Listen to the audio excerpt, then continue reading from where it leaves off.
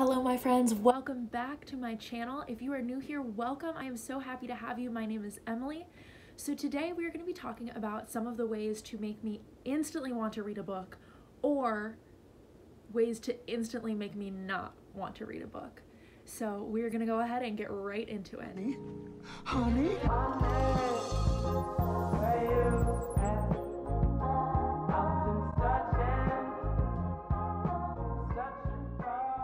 All right, so we're gonna start with the positive ways to make me really want to read a book right away.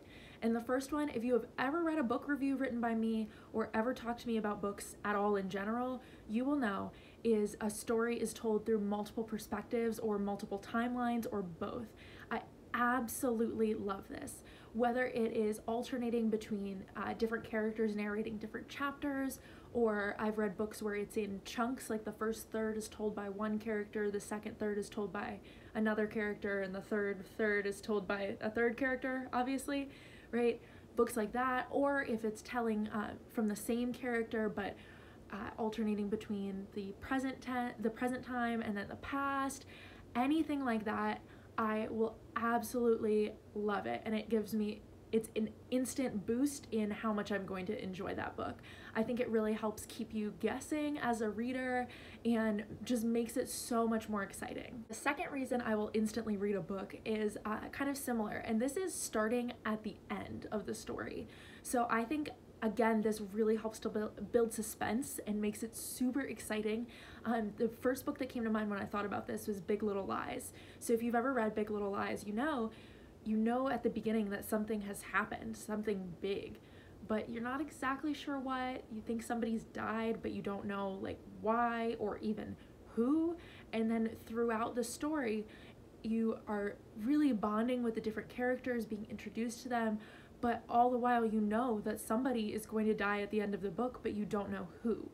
So I love books that start at the end and then kind of wind their way back. I think it's super interesting. Another one is All the Missing Girls by Megan Miranda, and I liked that book. It wasn't a 5-star read for me, but it was really enjoyable. And that book is completely told backwards, which is really different and super interesting. I love the way Megan Miranda plays with time in general. It really elevates her books in my opinion. But in general, starting at the end of a story is a great way to suck me in right away. So the third way to get me to pick up your book right away is genre mixing. I love books that are hard to classify in a specific genre. So whether that is like a sci-fi thriller, or my very favorite book of all time, A Swiftly Tilting Planet, which is like political thriller, sci-fi, fantasy, adventure, like so impossible to categorize. I love books that have elements of a lot of different genres. I think my favorite genres to mix are usually thriller, sci-fi, and like political thriller. I really enjoy when those things get mixed up together. I think it gives the stories an extra depth, more layers. It's super interesting, and it really makes me want to read them. So another reason that I will be instantly drawn to a book is people saying that it's underrated. And I know that's so simple and so silly, but if I hear somebody that I like and I know that I enjoy their book opinions and I respect their recommendations, if I hear them say, oh my gosh, this book is so underrated, people need to read it, I'm so much more likely to pick it up. So I've read a lot of really hyped up books and enjoyed them, but if somebody's like, you've never heard of this book, but I'm obsessed with it, I'm way more likely to check that book out than if it's something that I've heard of before. And the last way to make sure that I will pick that book up off the top of my list is to have the trope of kids saving the world or kids outsmarting grown-ups. So I read a lot of middle grade, not just because I teach elementary school, but also I just really enjoy middle grade stories. I think they really focus on the meat of the story, the adventure, the plot, which is what I really like, and don't, spend too much time on all that stuff I don't enjoy as much.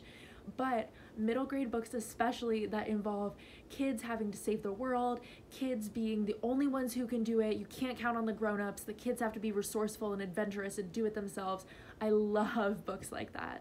All right, so now that we've talked about a few of the reasons that I will pick a book up right away and probably really enjoy it, let's talk about a few things that will turn me off from a book. Maybe put it at the bottom of my stack, not put it on my want to read list, just reasons why I might not enjoy a book, I might not even pick it up.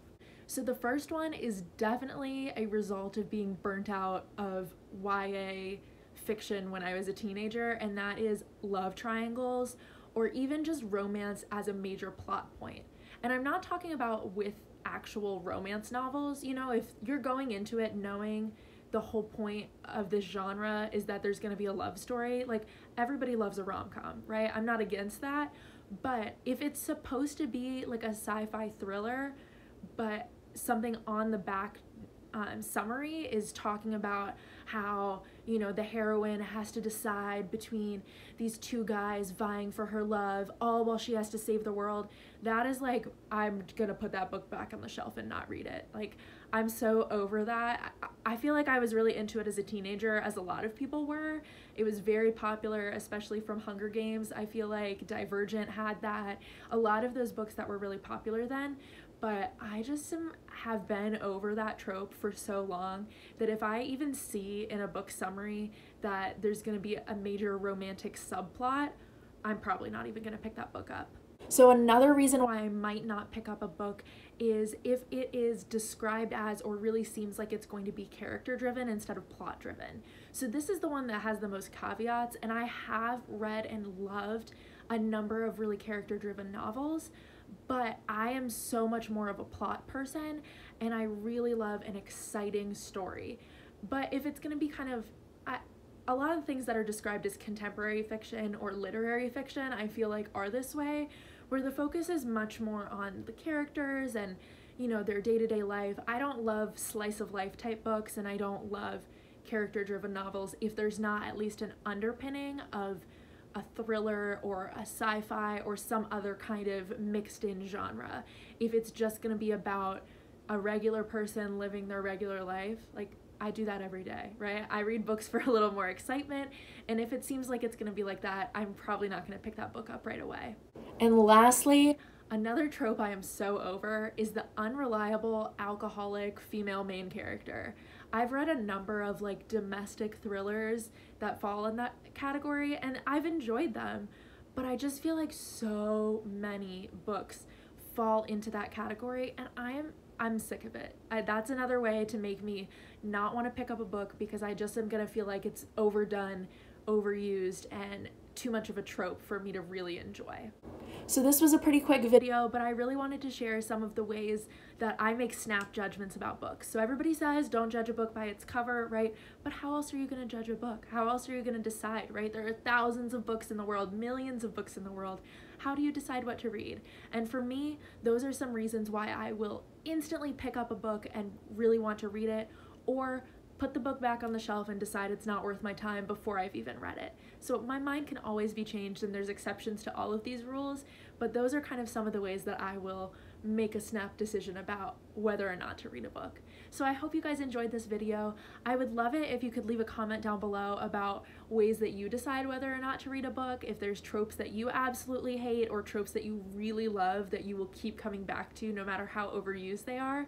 Please comment down below. I would love to have that discussion. If you like this video, please give it a thumbs up, and if you want to see more videos like this, be sure to subscribe and turn on the notification bell. I make book videos every Tuesday and beauty videos every Saturday. Thank you guys so much for watching. Bye.